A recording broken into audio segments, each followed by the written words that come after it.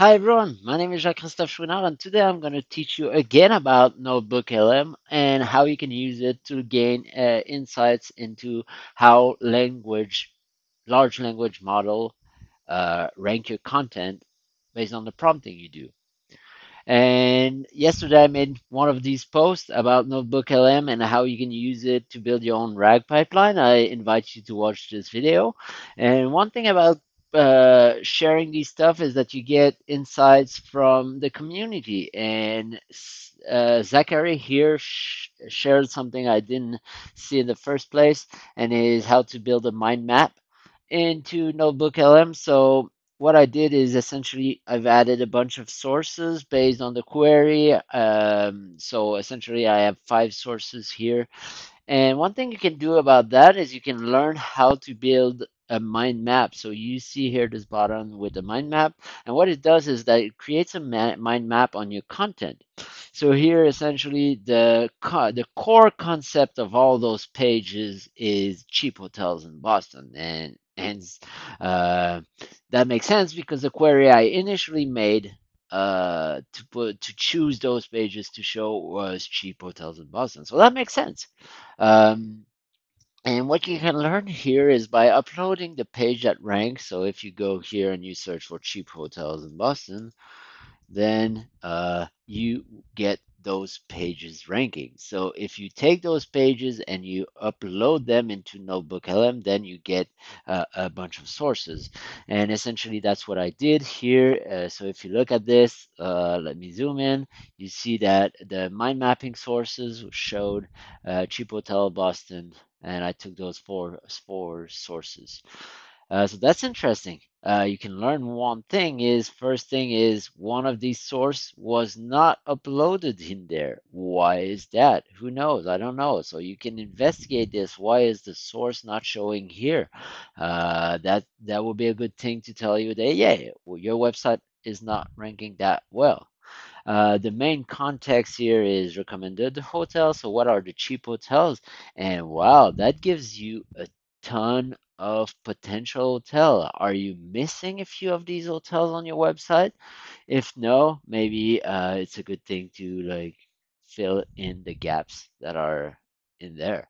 So you could look, okay, am I ranking for this stuff? Like, is it one of my hotel? And if you click on it, then you get like an overview.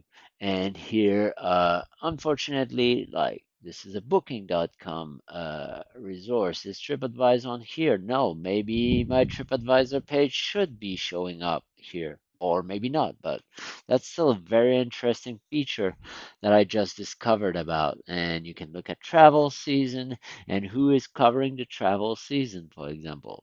Um, so if I look at this, I can see, okay, look at that. It's described as very busy, high season. Let's see who tells me about that. Oh yeah, this was my TripAdvisor page showing up in this portion. So that tells us essentially what are all the main topics covered by you and your competitions, and where are you missing out on? So this is a fantastic feature by NotebookLM that you can leverage to understand about your content. The other thing that is interesting here is that you could have your a different set of pages and have a different mind map. So if I come back here and I do a separate RAG pipeline, so I have a separate set of page, and this time it was not for cheap hotels, but it was for actual hotels. So if I come back here, I refresh and I do a mind map, you'll see how it can differ from depending on the type of pages that you do.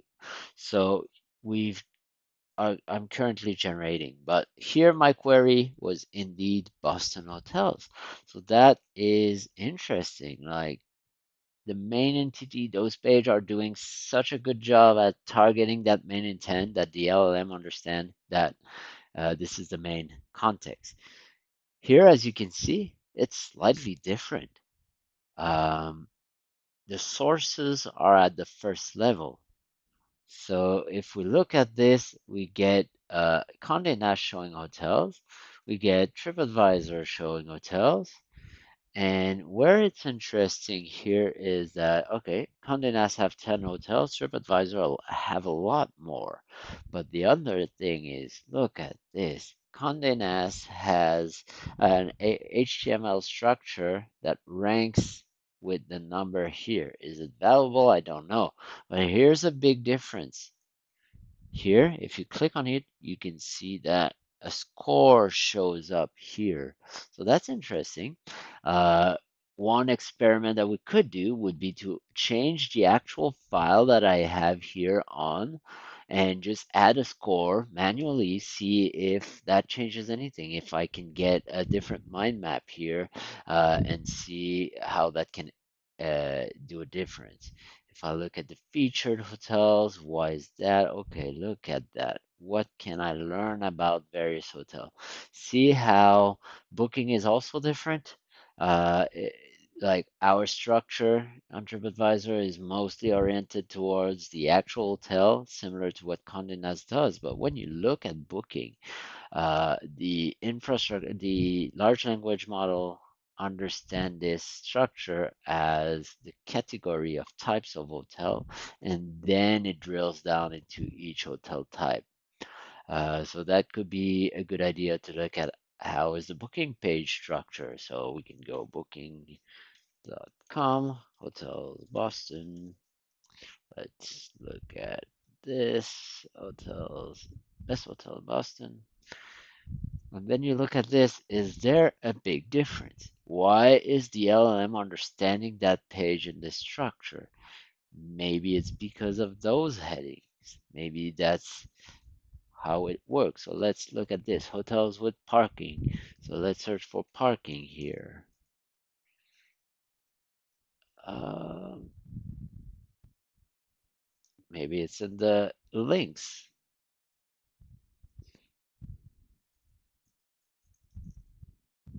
Good parking facilities. Oh, maybe that's why. Private parking. Okay.